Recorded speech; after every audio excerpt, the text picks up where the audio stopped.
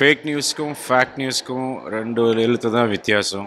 Fake நியூஸால் நிறைய பாதிப்பு ஏற்படுது. நிறைய பேர் அதை அப்படியே நம்பிட்டு அதனால் பெரிய விளைவுகள்லாம் ஏற்படுது. தயவு செஞ்சு என்னுடைய ரெஸ்பெக்ட் ப்ளீஸ், அது என்னன்னு நல்லா ஆராய்ந்து கண்டுபிடிச்சதுக்கு அப்புறமா அதுக்கு ரியாக்ட் பண்ணுங்கள் ப்ளீஸ்.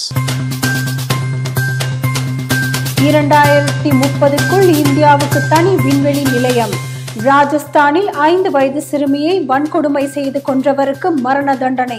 அமைதி நிறைந்த நாடுகள் பட்டியலில் கீழே இறங்கிய இந்தியா. பீகாரில் மூளை காய்ச்சலுக்கு 43 குழந்தைகள் பலி. இன்னும் பல்வேறு விறுவிறுப்பான செய்திகளுடன் இன்றைய செய்தி தொகுப்பை பார்க்கலாம்.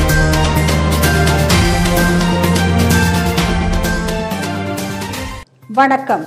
2030ஆம் ஆண்டுக்குள் விண்வெளியில் இந்தியாவுக்கு தனி விண்வெளி நிலையம் அமைக்க முயற்சிகள் மேற்கொள்ளப்பட்டு வருவதாக இஸ்ரோ தலைவர் சிவன் தெரிவித்துள்ளார். ராஜஸ்தான் மாநிலம் ஆழ்வார் மாவட்டத்தில் 5 வயது சிறுமியை வன்கொடுமை செய்து கொன்றவருக்கு போக்சோ சிறப்பு நீதிமன்றத்தில் அதிகபட்சமாக மரண தண்டனை விதிக்கப்பட்டுள்ளது. விசாரணையின் போது 10 பேர் குற்றவாளிக்கு எதிராக சாட்சியம் அளித்தனர் என்பது குறிப்பிடத்தக்கது. தாஜ்மஹாலுக்குள் 3 மணி நேரத்துக்கும் மேல் இருந்தால் கூடுதல் கட்டணம் வசூலிக்கப்படும் என்ற புதிய திட்டத்தை சுற்றுலாத்துறை கொண்டு வந்துள்ளது.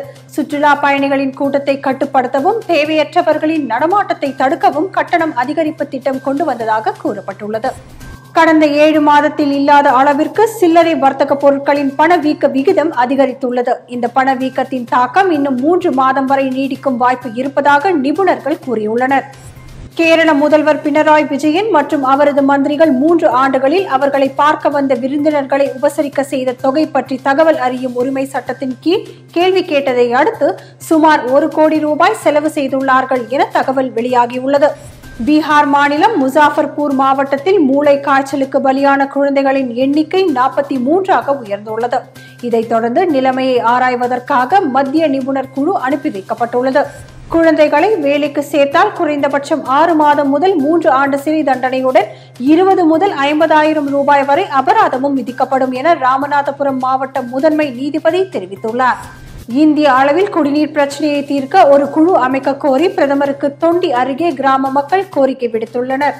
மகனின் கல்வி கட்டணத்திற்கு பணம் கிடைக்கவில்லை என்ற விரக்தியில் ஒரே குடும்பத்தை சேர்ந்த தாய், தந்தை, மகன் விஷமருந்தி தற்கொலை செய்து கொண்ட சம்பவம் நாகையில் பெரும் சோகத்தை ஏற்படுத்தியுள்ளது. மதுரை மாவட்டம் திருமங்கலம் அருகே உள்ள வலையப்பட்டி கிராமத்தில் உள்ள அங்கன்வாடி மையத்திற்கு தலித் அங்கன்வாடி பெண் ஊழியர்கள் நியமனத்திற்கு கடும் எதிர்ப்பு எழுந்ததால் அவர்கள் உடனடியாக இடமாற்றம் செய்யப்பட்டனர். 61 நாட்கள் மீன்பிடி தடைக்காலம் முடிவடைவதால் மீனவர்கள் மீண்டும் கடலுக்கு மீன்பிடிக்க செல்ல தயாராகி வருகிறார்கள். உலகிலேயே அமைதி நிறைந்த நாடுகள் பட்டியலில் இந்தியா 5 இடங்கள் கீழே இறங்கியுள்ளதாக ஆய்வின் தகவல் தெரிவிக்கின்றது. இதில் அயர்லாந்து நாடு முதல் இடமாக தேர்வு செய்யப்பட்டுள்ளது. மேலும் 11 ஆண்டுகளாக இந்நாடு அமைதி பட்டியலில் தொடர்ந்து முதல் இருப்பது குறிப்பிடத்தக்கது.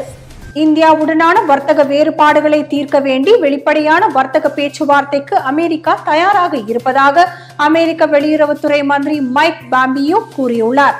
உலக கோப்பை கிரிக்கெட் தொடரின் இறுதிப் போட்டியில் இந்தியா இங்கிலாந்து அணிகள் மோதும். அதில் இந்தியா வெற்றி பெற வாய்ப்புள்ளதாக கூகுள் CEO சுந்தர் பிச்சை கணித்துள்ளார்.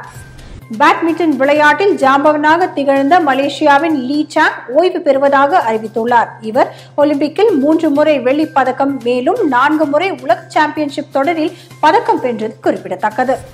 நான் பண்ணின தவறை சரி செய்ய நினைக்கிறேன் என்று அஜித் சொன்னதாக நேர்கொண்ட பார்வை இயக்குனர் வினோத் கூறியிருக்கிறார்.